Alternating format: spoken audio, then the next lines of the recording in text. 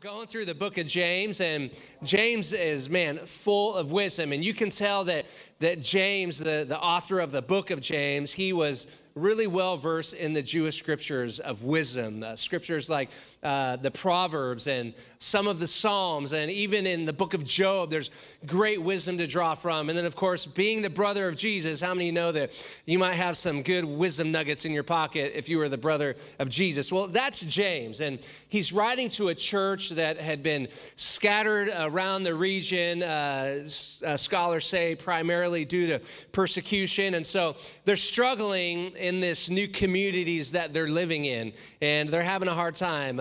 They're having lots of trials and lots of difficulties. And how many have some trials and difficulties in your life, living out your faith among a world that doesn't necessarily agree with your faith? And in line with their struggle, some of them, their struggle was overtaking them. And it was really obvious by the way that James wrote. And some of them, in fact, they were almost just leaving their faith behind. And James steps up to the plate to this church, and he begins to write to them. And James is not very nurturing to the church in this moment. I mean, the church knew that James loved them, but the church did not need a nurturer. They needed a coach. And they needed somebody to come in and bring the heat on them, to let them know what's up, just to make it plain and black and white. And so here's James writing to this church who had a ton of problems. And, I know you don't have any problems. It might be hard for you to connect with what James is saying today, but I bet you if you look really deep, that he will speak to you. This church was struggling with some things like favoritism, and people were coming into the church, and James was not treating the people of the church were not treating everybody equally. And so James kind of steps in and he speaks to this crowd in this way. Now, if you missed last week's message, you can check it out by listening to our podcast on Apple or Spotify. You could also check out the message if you want to watch it on our Church Center or YouTube channel, all right? So the theme verse for our series comes from James 1:5, James chapter 1, verse 5. And James is telling us this, hey, everyone who's struggling, if you need wisdom, he says, just ask our generous God, and he's going to give it to you. He won't rebuke you for asking. James is saying, hey, no matter what troubles and struggles you're having, God is always here at your side to speak wisdom in your life because he wants to help you and he wants to help the world around him. Let's pray. Lord, we love you and we thank you for who you are. We thank you for your word. We thank you for your Holy Spirit that inspired James to write to this church and even teach us still today, thousands of years later. We love you. We open our hearts to you and we submit our minds to you in Jesus' name. Amen. Hey, by the way, a couple tips. If you hear something that you're like, man, that was really good. You guys can say like that tasted good. So I'm going to just give you a little try. That was really good. You say, And then, if something like strikes you, like you're like, oh man, that stepped on my toes, that hurt. You can just be like, that hurt. 1, 2, 3, that hurt. And if something was like, you're like, it hurt and it felt good, then you just, amen. And I always say a big amen. So 1, 2, 3, big amen. So, let's all have some fun today. While we're going to need to try to have fun because this is a really, really strong passage. So how many are ready for a little bit of heat today? So the book of James. So James, the wise guy, is writing to this group of people. And if we really check James out clearly, we could kind of notice some things incorrectly. When we're reading James. And it's really careful that we don't enter James and see him as an anti-faith and pro-works kind of a guy. And here's what I mean by this. We have to be careful to not read into James what is not there. And that's a Bible tip for you when you're reading scriptures. Don't read into scripture what is not there. We must always read all of scripture with the backdrop of all of scripture, not just one little nugget or one little thing. And so as we approach James, we need to read it in light of all of Paul's writings, in light of the entire gospel, in light of the new covenant. We have to read James. And so I can remember when I was freed from religion. I don't know if you've ever kind of had that experience, but several years back, I have found myself trying to earn my salvation, trying to earn my approval, trying to get the Father to accept me because I was unsure if he loved me. I was unsure if he accepted me. And so I was trying to be a good little Christian soldier until suddenly I was confronted with the gospel. And I realized that I was truly saved by my faith in Christ. I realized that I moved into a new status with the Father. I had always been there, I just didn't know it. And I was saved, I was loved by him, I was accepted by him, I was approved by him, and I no longer needed to try to work to get these things from him because of the power of the gospel. What I noticed happen when the gospel hit my life in this way is what I like to call my religious trauma tried to jump out every time I approached scriptures. And when I came across words like faith or striving or works or obedience or old covenant, I would like get a little funky, and I had to slow myself down and allow the Holy Spirit to help speak a new kind of work out of my life and a new kind of obedience from my life. And I kind of had to learn these things all over again in a brand new way.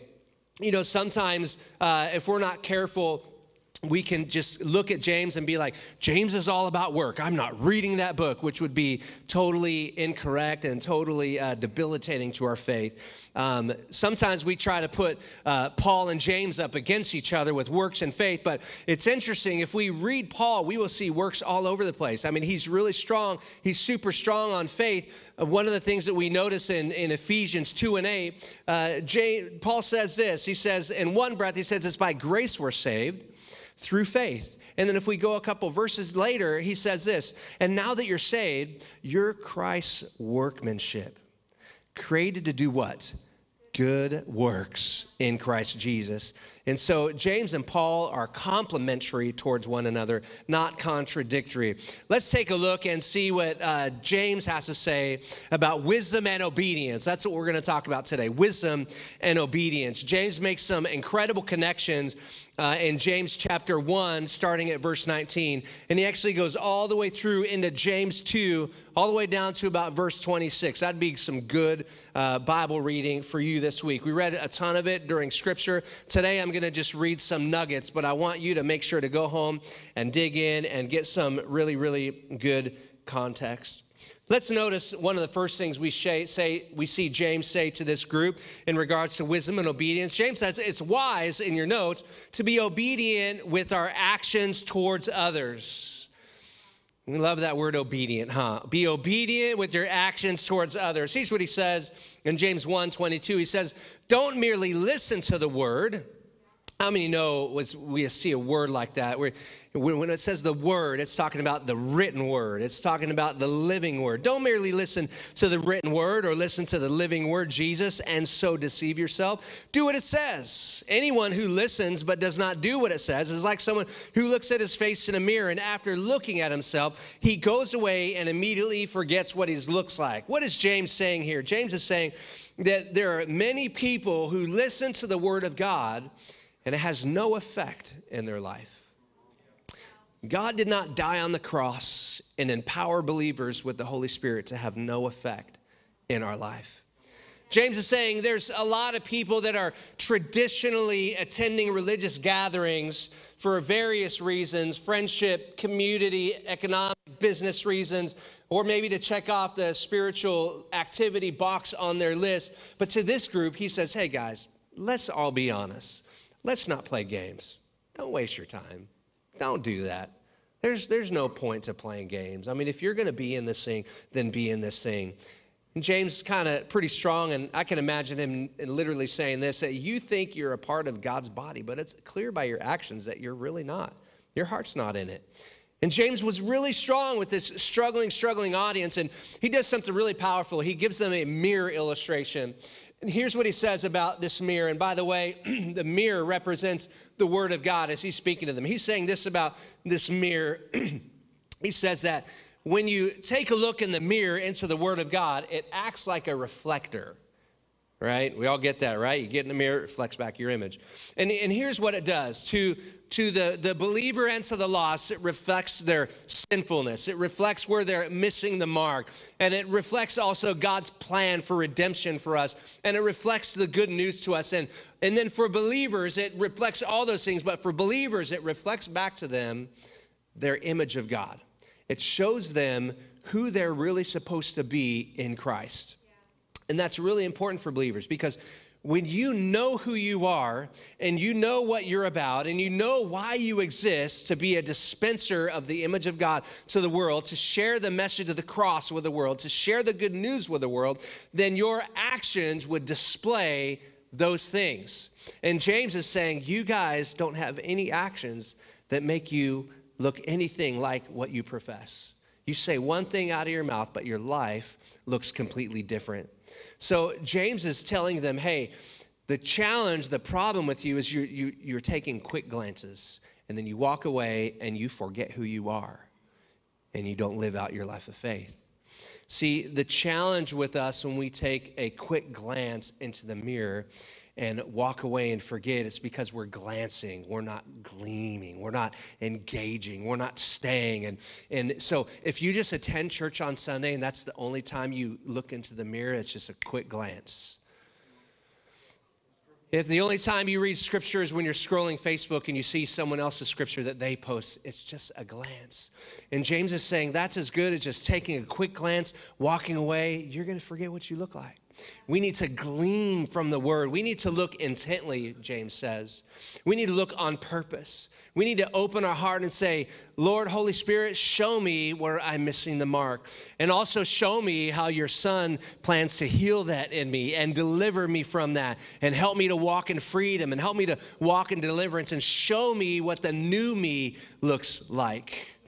I think the question that we would definitely have to ask ourselves is, what are we doing with the mirror that we've been given?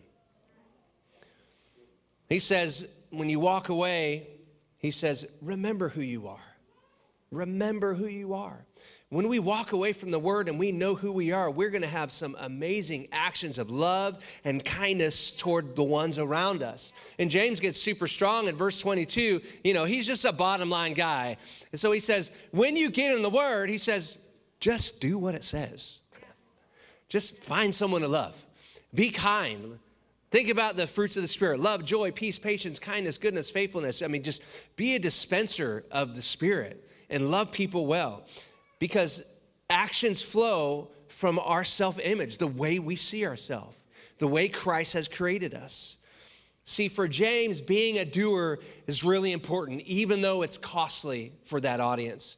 It costs them relationships, reputation, resources, some of them their very life. And I think we would have to ask ourselves the question the same today. James looks at you and I and he says, being a doer is costly. Are you willing to pay the price of relationships? Are you willing to pay the social price? Are you willing to give up your very own life? We're talking about wisdom and obedience. I told you James is strong today. There's not a ton of jokes here in the message. If I made a joke in the middle of James's conversation about, coaching, if you ever try to interrupt a coach before, it's not a good idea. So I'm not going to do that this morning. The second thing that we notice James says is he says this: it's wise to be obedient in our acceptance of others. Be obedient in our acceptance of others. In James 2:8, he says this. He says, hey guys, if you keep the royal law found in Scripture, and it's this: love your neighbors as yourself, you're doing the right thing. But he tells them, but you're not. You're not keeping the royal law. I mean, you brag about your faith, but your faith is not about a belief or something that you have in your mind. It's also about actions, about loving your neighbor kind of actions. And I can't imagine that this audience, it had to remind them of some previous laws that they knew in Leviticus 19:18. And it was like, guys, this is not a new law. This is something that's been around a very long time. Loving people is a staple part of who God is, and displaying and sharing that love is a staple part of who he is. This next portion of Scripture, we read from James 2, starting at verse 2, and I'm going to paraphrase this because here was the problem. Here's why James says to love your neighbor. He said, because in your church guys, James tells them, he says, there's people who are coming through the door. And there's rich people coming through the door, and there's poor people coming through the door. And I'm watching how you love your neighbor well, unconditionally. And I'm watching that some of you are flocking to that rich person because you know that you can get something out of that rich person. And everyone's leaving the poor person off to their side, and that poor person is not getting loved. And by the way, that rich person that you're loving on, he's also preying on the other people in the church, jacking their money too. So James comes and he confronts them and he challenges them, and he says this, he says, if you show favoritism, that's sin. Well, James was super strong, and what is the principle for you and I? Well, the principle is this, is that we cannot show favoritism generationally. We cannot show favoritism racially or ethnically or financially or based on someone's education status or their gender. Because love loves all. See, for James knew that to dishonor a brother in this way was to dishonor God, because we were not loving his image very well. Verse 13, he goes on and he says something really strong to this church. He says, chapter 2, verse 13, mercy triumphs over judgment. See, this is a rare commodity today, as it was back then. Mercy was a rare commodity. James was saying, hey guys, be merciful towards those you disagree with, because being merciful is better than being judgmental. And it works the same way in our culture today. There are people that you agree and disagree with. There's certain generations that you disagree with their mindsets. There's certain ethnicities that you disagree with their beliefs. There's certain economic statuses of people that you agree and disagree with. There's certain genders that you agree and disagree with. And the list can go on and on and on. And James says, don't be so focused on what you disagree with and be judgmental toward them. He says, I want you to be merciful towards them, the same way I was merciful towards you when I disagreed with your sin. So it would be only right for us today to open our hearts and say, Holy Spirit, examine me. What are you saying to me? How are you calling me to be obedient with my actions towards other people and the way that I accept other people? Help me to not show favoritism. And I got to admit today that, man, I show favoritism. I do. I show favoritism towards people who are like me, towards people who think like me. Why? Because it's easier. There's less disagreement if we hang out and we all agree about the same things. But guess what? I have a very narrow perspective when I'm surrounded with only people who think like me. It's more comfortable for me. I love going on activities and hanging out with people that like to ride bikes because it's simple. We get on the bike, it's not complicated. You know, we balance and we pedal and we go. That's it. I don't like to hang out with painters. I'm terrible at painting. It's humiliating if I hang out with you and you're just like, I'm like it's embarrassing. So that's why I like to hang out with people who are like me, because it's humbling to hang out with people who are not like me. And Jesus says, be humbled. Get around some people. Diversify yourself. He says, look at your circle of life. Make sure that you have generations represented around you. Make sure that you have people that think differently from you. Make sure you have different ethnicities surrounded by you and different educational statuses of people surrounded by you.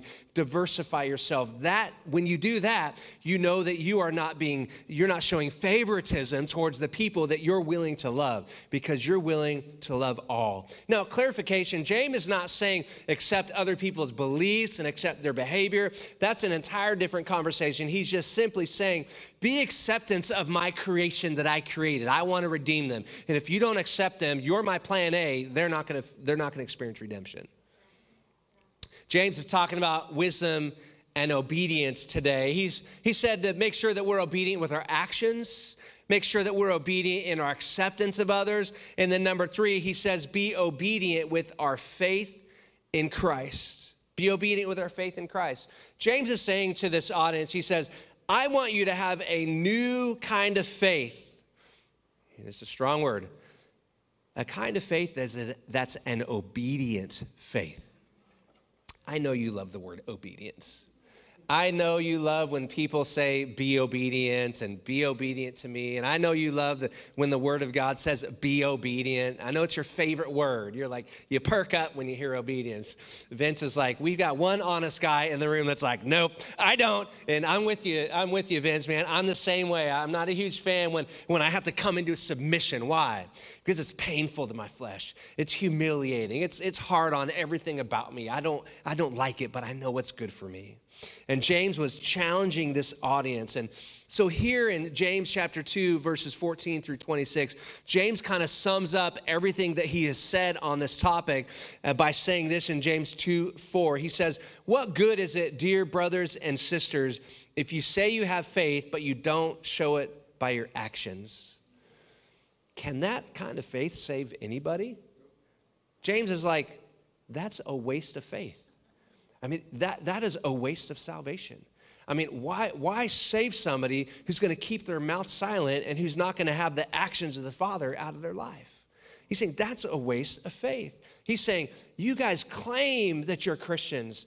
I mean, you study, you educate yourself, you love getting in the Word. But when I watch you out in the community, I can't tell you're a fellow believer. I mean, what a strong indictment. You know, Christianity has a really bad taste in the mouth of our culture because perhaps maybe our actions don't line up with what we profess. When James challenges them with this question, when he says, can that faith save anybody? He's not asking them about their own faith. He's not questioning their faith. He's questioning what they profess. He's saying, can the faith you profess by the way that you live around people, will that bring salvation to anybody?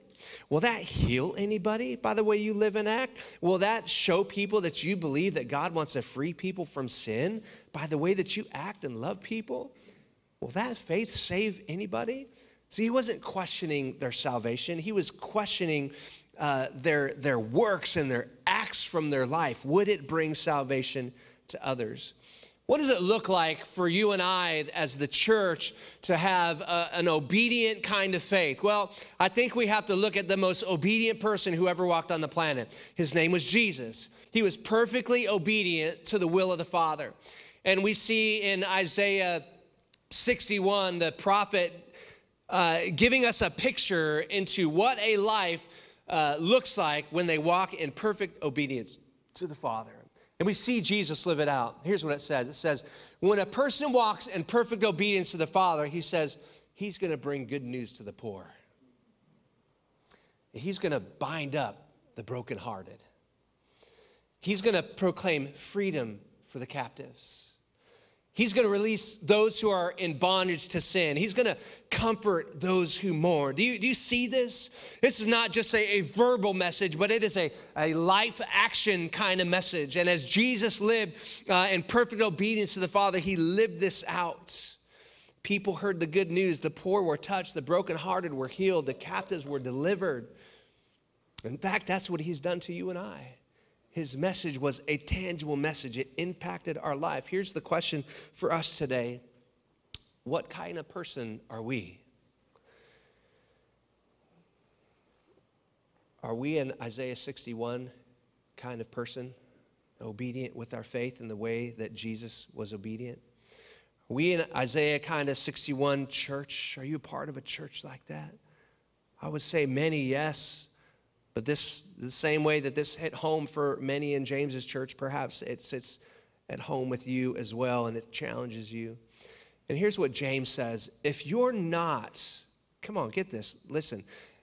Church is just not about, Jesus didn't say, hey, go build churches, get butts in the seats, get offerings, and everybody have awesome worship and great streaming services and go home. No. He said, we're expanding the kingdom together. And he says, look into your life. If you have not brought good news to the poor lately, not just physically, but naturally, poor in the spirit, he says, check yourself. He says, if you have not bound up the broken heart lately, if you have not put your heart or your arm around somebody and given them somebody warm to hold, check your heart. Church, if you have not stepped into somebody's life and proclaimed freedom for somebody who is captive to sin and held in bondage, and you don't look at them in the eyes and say, God can deliver you. He can help you with that. He wants you free because he loves you. You are not what you do. You are who he says he is. Then maybe you should check yourself. See, living this type of life, this obedient faith type of life, is not reserved for pastors, leaders, small group leaders, and the church folk that you look at and say, I can never be like that. Everybody take their hand and go like this and say, he wants to do that in me. He wants to do that in you. And James takes it a step further later on, chapter 5, verse 16, to the same church. He says, if you can't live that kind of faith out of your life, then I want you to get humble, figure out why, get into the mirror that's going to show you who you really are. And then he says this in James 5 and 16, confess your sins one to another that you may be healed. Maybe it's a sin in your life that is holding you back from speaking freely. Not only is your sin destroying you, but your sin is hindering you from preaching the gospel freely. Now, we got to understand that in the new covenant, there was one sacrifice that was good enough for all of your sins. So James isn't saying confess your sin as a recipe to get forgiveness. He's saying confess your sin as a recipe to be healed. Bring it out into the light. And I don't know who that's for today. I don't know who's struggling in a way that they can't freely declare the works of God. They can't freely live out their faith. But James is saying to you, the same way he said to them today, find somebody to confess your sin to, somebody that you trust, somebody that's full of the gospel, somebody who's going to preach the gospel to me and love me well through it. There's something powerful when we bring our sin to the light. It gets exposed. And then you know what Jesus does with that exposure? He begins to give you a recipe to be healed. He begins to encourage you to get into the word. And he does it through a person who begins to advise you, to keep you accountable, to encourage you perhaps to go to counseling, to encourage you to perhaps to stop ignoring the thing that you've been struggling with for a very long time and start getting serious with it. And here's what that requires. That requires us to submit to somebody. Another favorite word for America, submission for believers. Submission and obedience is a tough one. It's a biblical one. Hebrews 13 and 17 says, obey your leaders, submit to them, for they're keeping watch over your souls as those who will have to give an account. Let them do this with joy and not with groaning. Every single one of us have to be in submission in one way or another so that God can use them in our life to bring accountability and healing into our world. If we as individuals are not in submission to anybody, we are a dangerous believer. And James says, make sure to submit to one another. Submitting to somebody may be submitting to a parent. It could be submitting to a mentor that God has put into your life, or a coach that God has put into your life, or somebody who's helping you with a struggle. And here's what James says. When they call you to action and they challenge you to not just sit around and think about it, but begin to live out what you want God to do, he says this, he says, make sure to let them do it with joy and not groaning. What that means is that, have you ever given advice to somebody before and they took it? They were like a sponge. That's fun, isn't it? Isn't it joy to your soul when you're mentoring and praying and somebody takes it and it's just amazing? But he says, hey, don't be a pain in the butt. Yeah, I said it, but don't be a pain in the butt. Don't be the kind of person that comes for advice and does nothing with it. You are not a joy. I can do nothing more for you after I've counseled you, led you to the word of God, and you take no actionable faith, James says. You're somebody who's listened to the word and you're not doing anything about it. James says, God loves you too much to live a life like that. Did you know that? Did you know that it is the kindness of the Lord to call you out on the carpet in this way?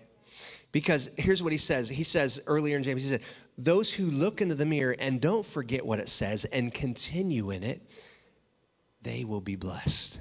Yeah. He wants to challenge you because he wants you blessed, not broken. In your notes, write this down. Faith is invisible without works. Faith is invisible without works. And here's why, because works are the language of faith. Works are the language of faith.